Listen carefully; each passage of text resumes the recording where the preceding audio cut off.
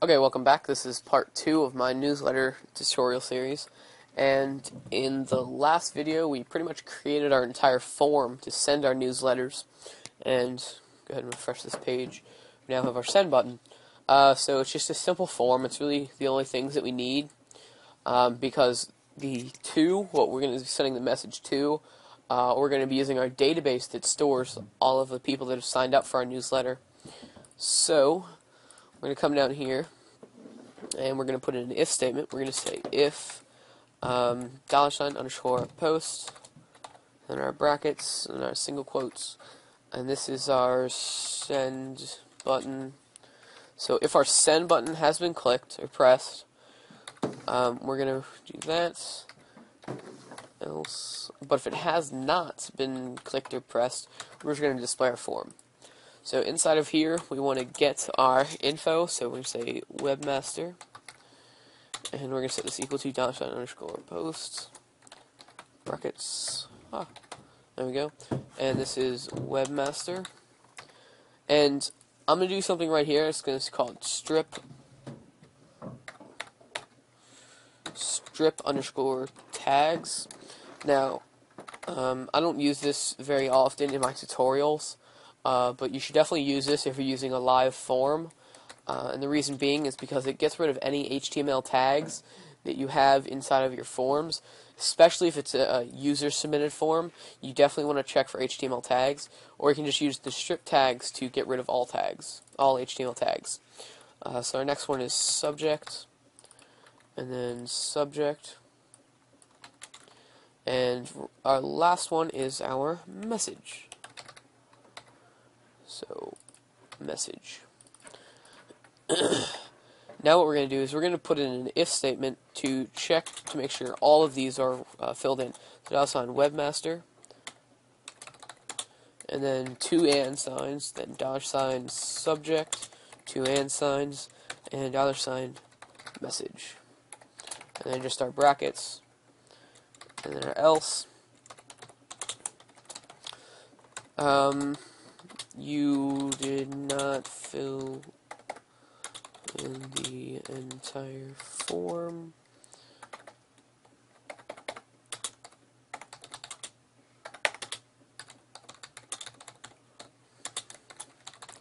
Okay, so there we go. So we check to make sure all of our form is filled in. So inside of here, pretty much we just want to send our email. Actually, we'll check to make sure that the webmaster is valid email. So we're going to say if, we say str, and you want to put 2 parentheses, and then inside of those 2 parentheses, we want to say $_ webmaster, comma, and then parentheses quotes. Inside of these quotes, we want to put an @, and then go right here, put and str parentheses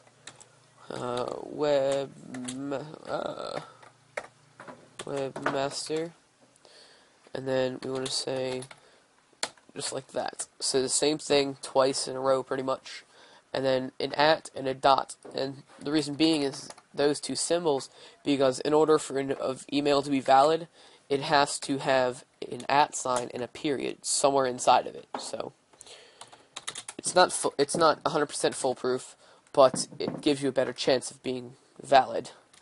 And if it's not a valid email that you enter, you'll get errors. Like if it's not a real email, like if you just put like an @ and a dot, you'll get errors. So yeah. So we're gonna say you did not submit a valid email. Okay. So inside of this if statement right here, what we're going to do is we're going to require, and this is going to be our connect file, so connect.php, and then we want to put in a query variable, $query equals mysql_query, and inside of here we want to say select all from, and it's called newsletter, I believe. Yeah, newsletter. and that's pretty much our entire query right there. So right here, we want to say put in a while loop. Inside of our while loop, we're going to do row equals mysql underscore fetch underscore sock, and then inside of here we have our query variable. So inside of our while loop here, what we want to do is we want to get the email from our database. So we're going to say $row, and then this is just email. So that's really the only piece of information we need, because we don't really need the ID. So yeah. Now what we're going to do is we want to compose our mail send function.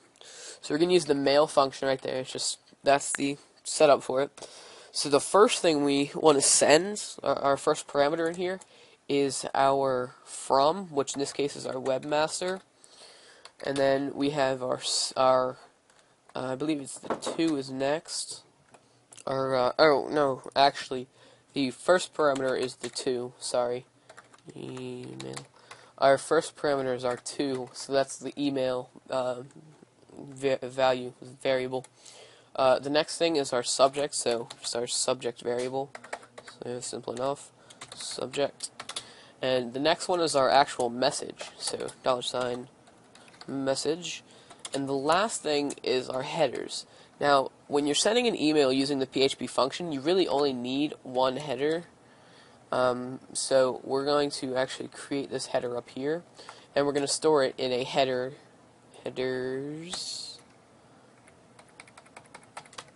variable right there. So just like that.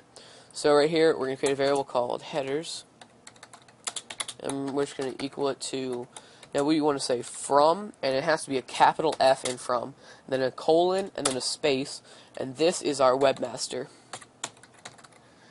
Now, if you want to have it say, like, it's from a specific name and then the email, you want to put this inside of the greater than and less than signs, and then outside of it, you want to say your name.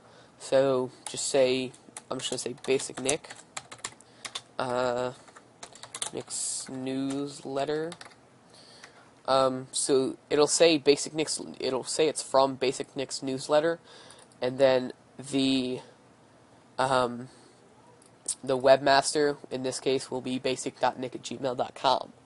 So that is how that is set up. So pretty much that's all we need to send our emails. So after this, we're just going to put in an echo, and we're going to say your newsletter has been sent. Just something real simple. So that's really all we have to do for this form. So we've actually gotten all the info to send the information, but the only problem is we don't have any emails inside of our newsletter database table. So we're going to create a new file, and I'm just going to go ahead and save it out. And I'm just going to call this add.php. Now, all this is going to have is, come up here, sorry, all this is going to have is the form to add people to your database, your newsletter database or table. So really, you could have this on any page. You really just need this entire script that this page is going to contain. So I'm just going to say form equals, and form action equals. Now the action is going to be whatever page this is on. So if it's on a page called like newsletter, it would be newsletter and then the extension, in this case is PHP. So we want to say the method equals post, and then end the form.